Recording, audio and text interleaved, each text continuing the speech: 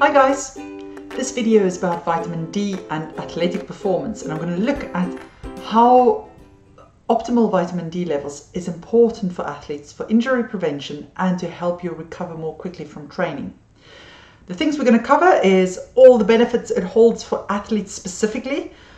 Vitamin D is vitally important for all people, but there are certain aspects where it benefits athletes even more. So we're only going to cover those points. Then we're going to look at where vitamin D comes from, all the sources you can get it from, who's at risk of low vitamin D levels, what are optimal vitamin D levels. So how do you know if you're within the range that's okay? And lastly, we're going to look at how much vitamin D do you need. If you're planning on taking supplements, what type of supplementation levels are you looking for? My name is Maryke. For those of you who don't know me, I'm the physiotherapist from sportsinjuryphysio.com, where you can get online physiotherapy assessment as well as treatment for your injuries. You can have a look at the description of this video. There's a link to my website. Excellent. So remember, as we go on, if you've got any questions, just ask them in the comments or message me or email me. Happy to come back to you guys. And yeah, if you can, tag me, because then I'll know they're there. So we'll jump right in and look at the benefits. So what are the benefits specifically for athletes? The things we're going to cover, and I'm going to go into a lot more detail about them, is bone health, muscle function, muscle repair, heart function, immune function, and the link with iron deficiency as well. So bone health. I think that's the most common one people talk about when they talk about vitamin D these days, that it's really important for strong bones. So what vitamin D does is you need it in order for your gut to be able to absorb enough calcium, and calcium is the building blocks for your bones. The vitamin D also activates vitamin K, which is an important part of the building blocks, or has an important function for strong bones. So it's important for bone density, it's important for forming new bone cells. And there was a study where they looked at Navy recruits. So remember, whenever you go through oops, I'm in South Africa at the moment. I think we've got a baboon on the ceiling, or on the roof, so ignore funny noises if you hear them. So whenever you have Navy recruits or military recruits, they always go through quite rigorous training, and they are often prone to stress fractures. So for this study, they looked at if they give some of the recruits 800 international units of vitamin D supplements per day for 8 weeks, what happens? And what they found was the group that received the supplementation was much less likely to, it was a 20% lower incidence of stress fractures for that group. So there's definitely a benefit for athletes to take vitamin D supplements to help with bone health and possibly preventing stress fractures. Then if we look at muscle function, there was a group of researchers in the UK that took runners in the winter months, and they tested them all for vitamin D levels, and they found that only 1.6% of that massive group of athletes were not vitamin D deficient. And I'll get to the levels that you want in a minute. So 1.6% of the athletes had enough vitamin D in their systems. So they took the portion of athletes that were deficient, and they controlled them. So they split them in two groups. And for one group, they gave supplements. They used quite a high supplementation. They used 5,000 international units of vitamin D supplementation, and they gave it to them for 8 weeks as well.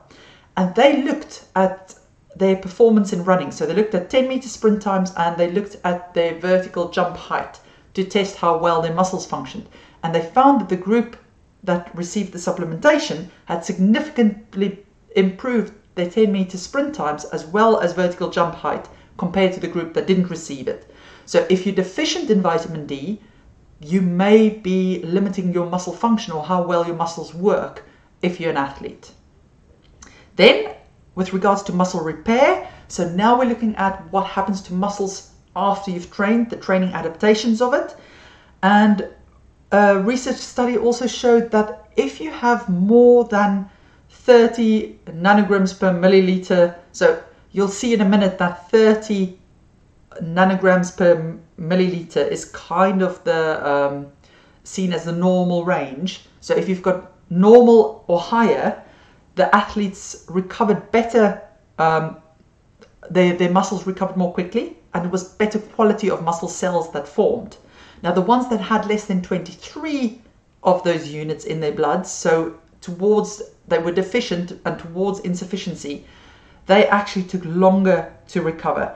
And they found for the ones that had those low levels, if they tested them in pre-season and it showed low levels of vitamin D, and then those athletes had a high load of competitions that they took part in, those ones with the low levels in pre-season actually sustained more muscle tears. Also, for the athletes who had a history of previous muscle strains, now we know if you have a history of previous muscle strains, you're more likely to injure that muscle again. But for that group of athletes, the ones that had the low levels of vitamin D were even more likely to injure their muscles again. So vitamin D levels seems to be quite important, not just for muscle function, but also for how well you recover after a session, and during a session, how much your muscles can handle the load. Then we move on to heart function. Now there's been extensive research out there on just regular people, like people who don't do exercise necessarily, that's shown that vitamin D is vitally important for good heart function. There's only one study that I found that looked at athletes specifically, and what they found was that the ones that had insufficient levels, less than 20, what's the units, nanograms per milliliters, I've got it all written out in a minute, you'll see it all. The ones that had insufficient levels of vitamin D, those athletes actually had smaller hearts than the athletes who were just a little bit deficient or had normal levels. So very low, very, very low levels that's seen as levels that can cause chronic diseases, also may be the reason why those athletes had smaller hearts than the other ones. But more research actually needs to be done on that one. Then immune function. And again, this is one that applies to anybody and everybody, even the people who don't train. But now remember that athletes are more prone to upper respiratory tract infections, so sore throats and coughs and things when they train really hard. And what the research is showing is that optimal vitamin D levels also, if you've got optimal vitamin D levels, you're less likely to get those types of infections as an athlete. So for your immune function and being able to train through the winter times, vitamin D is quite important. Now lastly, there seems to be a link between low iron levels and low vitamin D levels, in that people who are iron deficient are often also vitamin D deficient. But the researchers aren't sure how that relationship works, so they don't know if this one causes that one, or that one causes this one, or that it's just per chance that something else is causing both of them. So what I will say at this point is, if you are prone to iron deficiency, it's maybe a good idea to have your vitamin D levels checked as well, because you may be vitamin D deficient. But don't just decide that it is like that. Ask your doctor for a test. Very well, let's move on to the next bit. So remember, if you guys have any questions about any of this, just ask them in the comments, and if I can answer them, I'll definitely answer them. So where does vitamin D come from? Now, the biggest source of vitamin D is from the sun. So when UV rays shine on our skin, we create our own vitamin D. But the problem these days is that we also know that a lot of sun exposure causes skin cancer, and that's why so many people these days are deficient, but I'll get on to that point in a minute again. So the sun is the main source, but then you can get it from foods. Oily fish, both their livers as well as their flesh, so the meat from oily fish, is really high in it. Mushrooms, if you're vegan and you don't want to use animal products, mushroom seems to be a very good source of it, and you'll notice on some of the mushroom packets in the UK these days, they actually show that it's got vitamin D in it. Then, if you don't mind animal products, beef liver, dairy, egg also has some in it, but not a lot. You'll have to eat loads and loads of eggs to get enough of it. And then fortified products, so loads of other products these days has it as a supplement in it. So orange juice, milk, all of those things. So again, if you're vegan and you don't want to eat the animal products, have a look. There are orange juices, there are other things out there that does have vitamin D in it because it's been put in it. Which Also brings me to supplements. Supplements can work and works really well, and you get different types. You get mouth sprays, you get liquid form that you swallow, or you get tablets. I've seen studies that suggest that the mouth sprays are absorbed better, but they're definitely not the only thing you can use. And in the research studies that I've read, they've used several different types, and they all seem, whoops, crashed the iPad, they all seem to work pretty well. So those are the sources of where you can get vitamin D. Now, how do you know if you may be at risk of low levels of vitamin D? So if we think that the sun is the main source, if you don't get sunshine on you, then you may have a problem with vitamin D unless you're taking supplements. So if you spend a lot of time indoors, we're thinking of our elderly people especially, who are stuck inside because of mobility issues and things like that. They are very prone to vitamin D deficiency. In the UK, when I was working in my clinic there, or in the clinic that I worked in, I didn't even have any windows there. So if you tally up how often I actually saw the sun, if I worked my long hours, I didn't get much sun exposure at all. So go and have a think about how much sun exposure you actually get. If you use sunblock when you're in the sun, you're also not getting UV rays on your skin. So that may also cause you to be vitamin D deficient. My mum, she's lived in South Africa in the Karoo, which is semi-desert area or most of her life, which gets loads of sun. But because skin cancer is such a problem over here, she's been putting on factor 50 for years and years and years. And when her rheumatologist tested her, she actually was really heavily vitamin D deficient. So she's having to use supplements. Countries that's far from the equator, like the UK, especially during the winter times and during, my English is letting go, springtime, as well as during the fall, you may not get enough UV rays because the sun's not at the right angle. And interestingly enough, most of the studies where they've tested athletes who run outside in the UK all year round have been vitamin D deficient in the winter times. So you may want to be supplementing if you live in a country that's not close to the equator. And I've spoken about winter basically because you just don't see the sun that much and we tend to cover up. But then also, if you tend to cover up for religious reasons, so for instance, if you're going outside into the sun, but all that's showing is your hands and your face, then you may not be getting enough vitamin D either.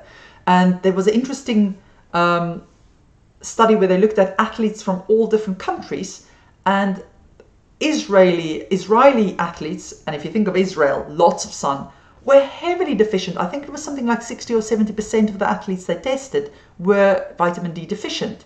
And that may also have to do with the fact that you don't actually run outside in those hot countries when it's really hot. You tend to do your training before the sun is properly out.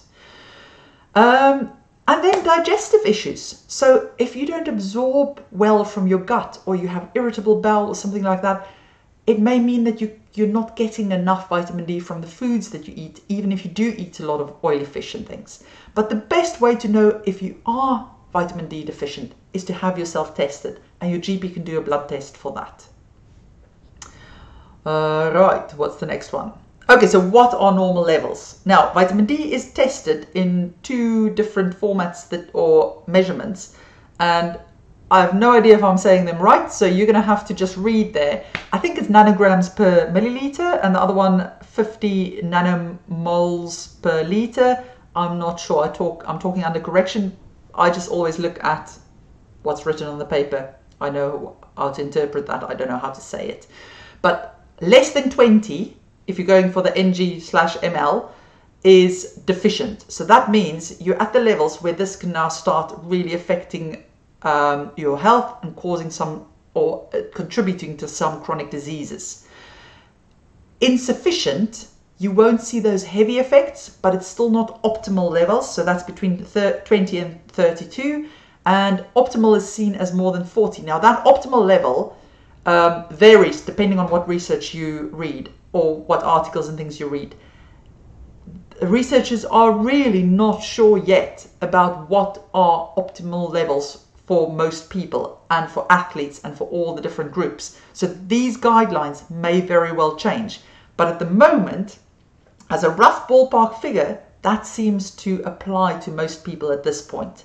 So if you want to interpret your normal levels, those are kind of what's seen as normal. Just make sure that you're looking at the right numbers or the right measurement levels, because otherwise you may think, oh, I'm fine, I've got 49, but if it's not in the right measurement or level, it may not be the right thing. Okay, and then how much supplements should you be taking if you want to take any? That again is not very clear, so I'm going to actually make this quite nice and big so you can read it. So you'll see in this table you've got the figures from the National Institute of Medicine and you've got the figures from the Endocrine Society, and they vary quite a bit.